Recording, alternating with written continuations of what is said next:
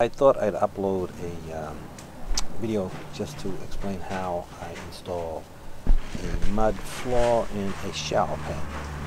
So normally I just use Quikrete sand topping mix. This works fine. I've used it for years and years and years. It's a little richer than it needs to be. As far as I know, the mix in these bags is like a ratio of like 3 sand to 1 cement. Usually deck mud is 4 or 5 to of sand to cement ratio. But anyway, this stuff works fine. So when you're mixing mud, you don't want to mix it too wet. You want to have it kind of damp. You don't want it soaking wet so it flows. You want it kind of damp so that you can shape it with your tools and your trowel and your wooden float and stuff like that. And so I usually add like a gallon, maybe a gallon and a half of water to like 2 bags of sand topping mix, and I mix it up, and then I check it out, and if I need a little more water, I'll add a little more water. But that's basically how you do. You get a tub, you get a hole, you put your sand, your materials in, and you go back and forth with the hole, and then once you think you got it all mixed to the right ratio, you pick it up, punch in your hand, and see if it all stays together. And then before you put your start adding your mud to your shower pan, you want to make sure that you get some gravel or some pea stones or something around the drain so that you don't block the weep holes at the drain. That's very important with this system, with this 3-piece drain. So that's what I did here. I had all the pebbles around the drain there, and then I'm actually packing some mud into that area on top of it so that they don't move and they stay in place, and I don't have to worry about kicking it out of place.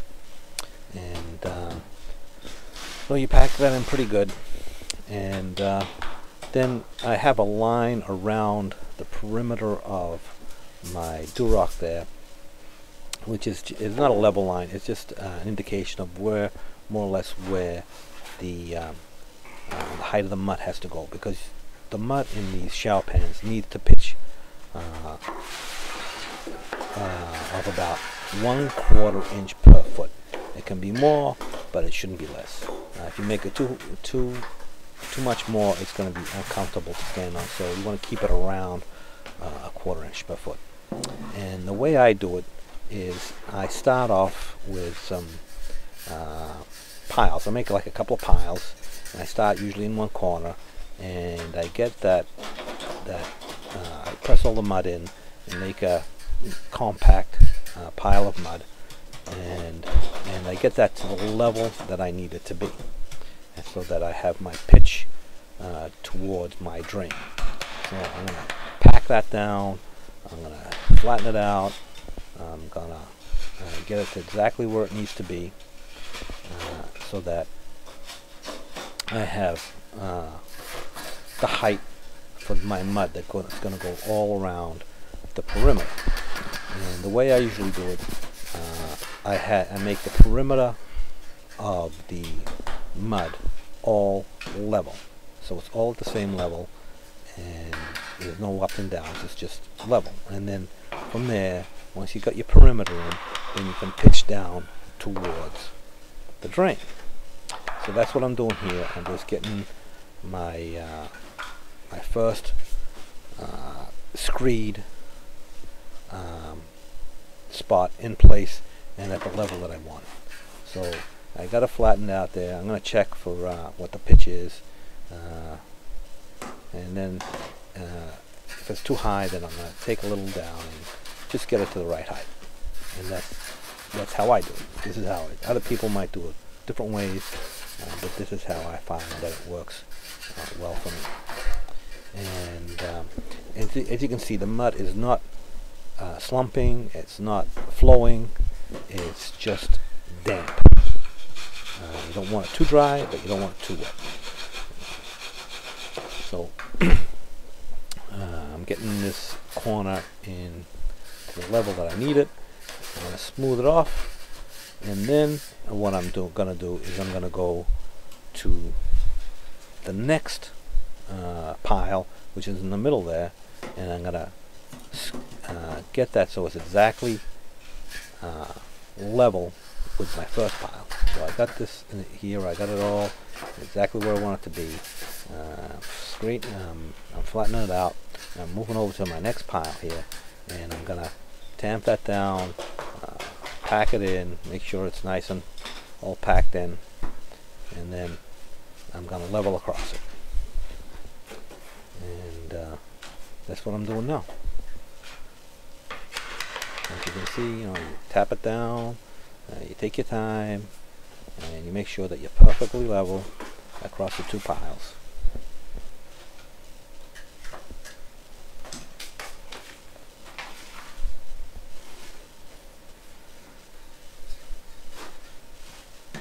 I'm just changing my level here because the bubble on this level is a little bit easier to see. So I'm just going to go exactly right where I want it to be.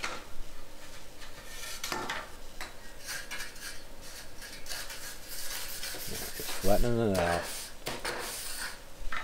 Check again.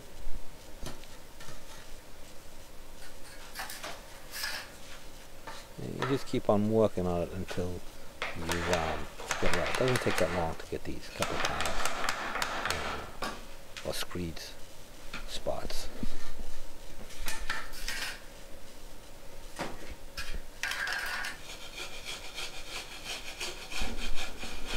So you just keep on working on it, pack it down, check it back and forth.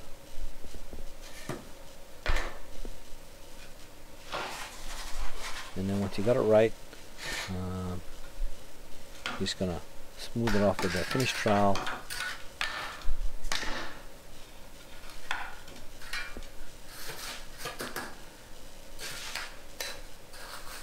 And then I go over to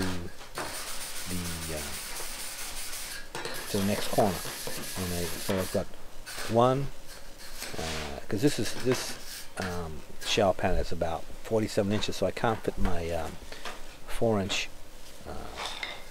level in here because it's just a little bit smaller than a 4-foot, the 4-foot level. So if you can fit your 4-foot level in, you can just do two. Do one in one corner, one in the other corner, and then you go in between, and then you'll have two corners that are level, and then you can pack the middle. But when you can't go all the way across, I use my 2-foot level and I make 3 piles. And so I'm getting that all even. And then once you've got that exactly where you want it to be, you got 3 piles. Now it's just a matter of filling the gaps in between and screeding across the 2 spots that you have there, and you have a perfectly flat and level line across the back. And that's what I'm doing now. I'm just filling in between, packing it down, tamping it down, make sure it's nice and compact. And then I'm gonna, once that's done, I'm just gonna screed across the both of them, and that part will be done. And that's what I'm doing now. I'm just screeding across the both, so I get down to the level of the 2 piles that I made. And when you're doing this, you always, go back and forth and check. And the thing is, when you trowel this with the steel trowel and you pack it down, it gets to be pretty hard. So when you're screeding across with your level, it usually doesn't dig into those 2 screeds that you made at the beginning. If the sand mix is a little too dry, then it digs into a little more. So you just got to get your sand topping mix to the right consistency. So that's it. So I got this to where I want it to be. I'm just going to check it and make any adjustments that need to be done. And once I've done that, I'm going to fill in the other gap.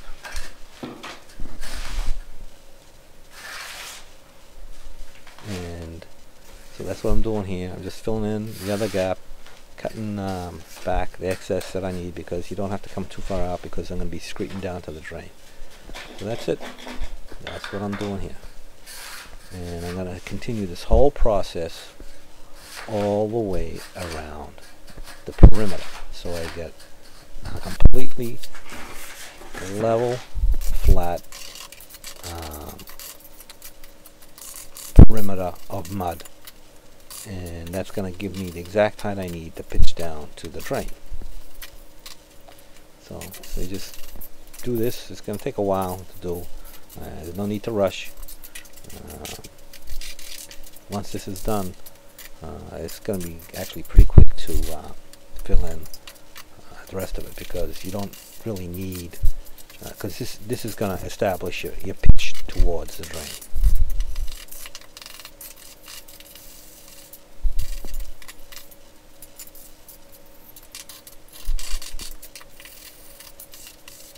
And just keep working on it, smooth it out, checking it, make sure it's flat, make sure it's there's no dips in it. So there's my whole perimeter is done now. So now the next step is to fill in the rest towards the drain. So that's what I'm going to do now. And I've already got some mud packed around the drain to hold that gravel in place to protect the weep hole. So that, because if you don't put that gravel around the drain, what's going to happen is when you pack in your mud, it's going to clog those weep holes. And if those weep holes aren't functioning, then the water that gets into the pan is not going to be able to get out. It's just going to stay in the pan. So just pack it down in between. Now here I'm turning the drain down a little bit so that I can screed down to the drain, and then once I got that all packed in, I can turn the drain back up and bring to the level, so that when I put the tile in, the tile will be flush with the top of the drain. Sometimes you can't turn the drain because you don't have enough adjustment. Sometimes you can turn a little bit because you've got some adjustment. Depending on what your situation is, either you're going to be able to turn it or not. If you can't, then you're just going to have to work on your mud so that it comes to the right level at the drain. The depth of the mud needs to be below the top of the drain, which is going to be exactly the right height of the tile that you're installing. So here I'm going to be installing a travertine 2x2 tile, which is about 3/8 of an inch. So the top of the drain is going to be about 3/8 of an inch higher than the mud at the drain. So that's just what you do. You just fill it in, screed from the perimeter down to the drain, and that's going to give the pitch you need. You just want to make sure everything's nice and packed in, and you've got no voids, and just keep on doing this until you've filled in all the base. And now there are tools you can use. There's systems that you can buy, which you can gives you little screeds, plastic screeds from the perimeter to the drain, and then you just fill in between those, and you know, that's going to give you a guide. I've never used them, so I don't know if they work, how they work. I'm sure they work fine, but I don't really see the need for them.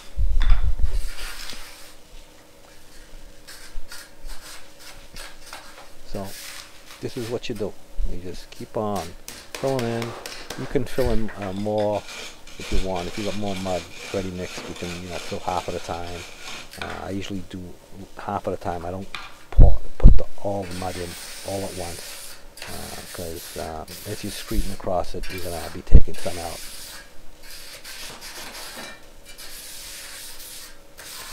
So when you got it where you need it to be, start troweling it off with a steel trowel and smoothing it out.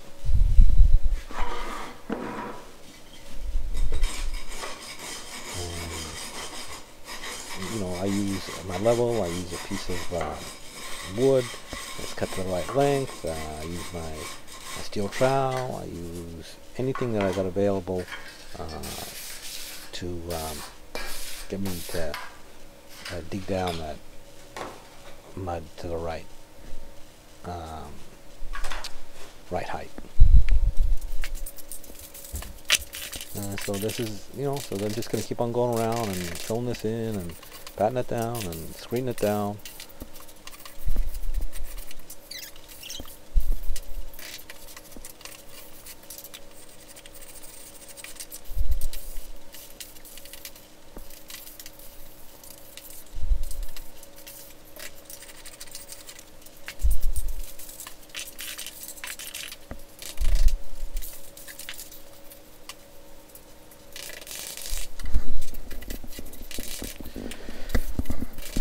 Okay, so this is from another perspective that I've did another shower pan. This one's got a round train, but here I'm doing the same thing: packing, screeding, packing, screeding, and it's just the way I do it.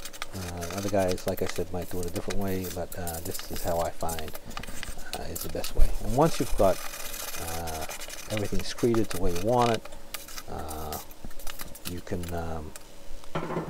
you always got to check. Then you can turn the drain back up and bring it to the height that it needs to be to accept the tile. Sometimes, like I said, you can't do this. Sometimes you can't turn the drain. Depends on what kind of pan you've got in there. I'm in New England here, and a lot of times they have copper pans, and you can't turn the drain, or there's only a few turns on it. So in that case, what you do is what I'm doing here. I'm digging down around the drain until I get the exact level that I need to be to so that when I install the tile, the top of the tile is going to be exactly even or just slightly above the top of the drain. And so you just take your time. You try not to make any dips or bird baths. Bird bath is when it doesn't have a positive pitch down to the drain, and the drain in some areas could be slightly above the pan in some areas. So you always want to make sure that you've got a pitch that goes towards the drain. And I use a piece of tile that's going to be installed on the shower floor to gauge exactly where it has to be. So you don't rush doing this. You just take your time. You dig, and then you check, and you use your steel trowel to smooth it out. Depending on the size of your shower floor and the depth of the mud, one of these usually takes me between, I don't know, a couple of hours and 2 or 3 hours to do. If it's a bigger shower floor, because sometimes you can get some quite large ones, it's going to take a lot longer, because mixing and then bringing it up and putting it in is going to take some time. And but it's really not that hard to do once you've done a few of them. So anyway, I got it exactly where it needs to be, and now I'm going to just trowel it off, and back to the other shower that I'm doing with the square drain here. And now I've got here I'm checking as well where it needs to be. But basically that's what I'm doing here, is just making sure that it's at the level it needs to be. And now I'm gonna use my steel trowel and just trowel it off, and smooth it out, and then I'm going to be pretty much done with it. That's all. I've done hundreds of these, so this is the way I do it. I've tried a couple of different ways, and this is the way I'm comfortable doing these, and it usually works out pretty good. You got a nice level perimeter, you get a good positive pitch towards the drain, and you get a nice smooth surface, which is packed in nice and tight, and good base for your shower time. And you want to let this set up at least overnight before you install your tile. So this is how I do it.